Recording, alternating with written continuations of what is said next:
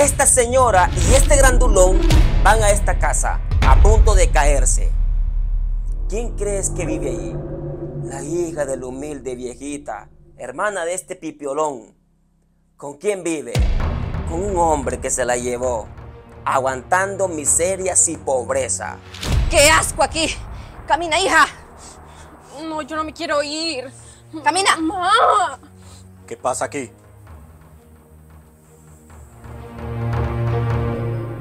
Y vos te debería de dar vergüenza en las condiciones que tienes a mi hija. Pasaste de comer pollo por venir a comer tortilla con sal. Suegrita, yo he trabajado bastante para que a ella no le falte nada. No me diga eso. Vámonos, hija. No, mamá. Yo elijo el amor. Sos una burra. Yo solo quiero tu bienestar. Pero el día que te arrepientas de estar aquí con este hombre, allá te espero en la casa. ¿Oíste? Vámonos, hijo. No quiso irse a la casa de su madre, donde antes vivía en la abundancia. No le faltaba nada.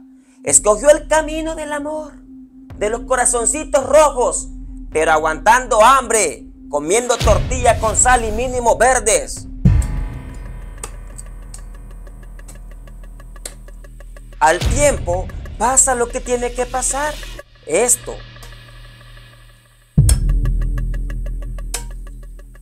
En esta casa solo hay café. Tengo mucha hambre. ¿A qué horas vas a ir a trabajar para conseguir algo? ¿Y qué quieres que haga? No hay trabajo. Más bien, dale gracias a Dios que hay café. Aguántate. Pero tengo mucha hambre. ¿Qué hay de mis sueños? Quisiera ir a la universidad. Extraño mis estudios. Y aquí no hay nada. Ni luz. Pero eso no te lo puedo dar. Te mentiría si te digo que sí que entres a la universidad. No puedo.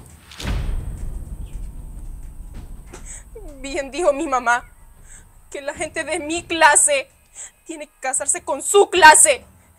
Lo siento por decirte eso, pero ¿sabes qué? Me largo. Me iré para donde mi mamá. Por lo menos ahí voy a tener mis estudios. Voy a ser alguien en la vida. Entonces vete.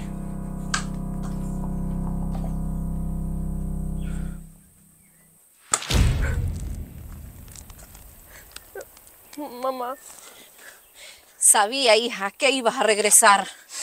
Y ahí está, su mamita siempre dispuesta a recibirla con un abrazo, como la hija pródiga, a pesar de su error. Reflexión final.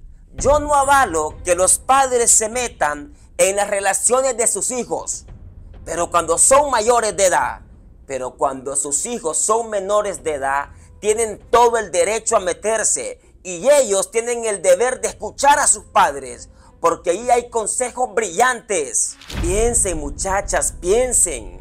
¿A qué padre le gusta ver a su hija aguantando hambre porque se fue emocionada con un mísero holgazán, con un perdedor?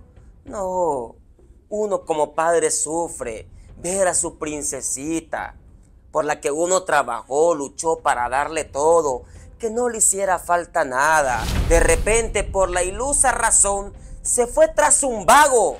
No, hijas, escuchen a sus padres, escuchen a sus padres. Ellos tienen la razón cuando te dicen, no te vayas con ese perdedor. No te equivoques, hija. Toma decisiones con convicción cuando seas una adulta. Pero cuando seas una menor de edad, escucha a tus padres. Solo quieren un bien para ti.